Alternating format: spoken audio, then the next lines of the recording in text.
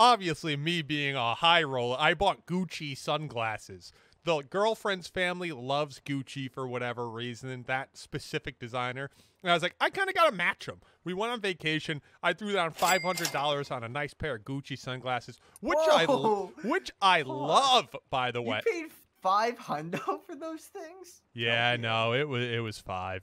So I dropped five on those things, and then I come into work, and I go to park, and my brakes are loud.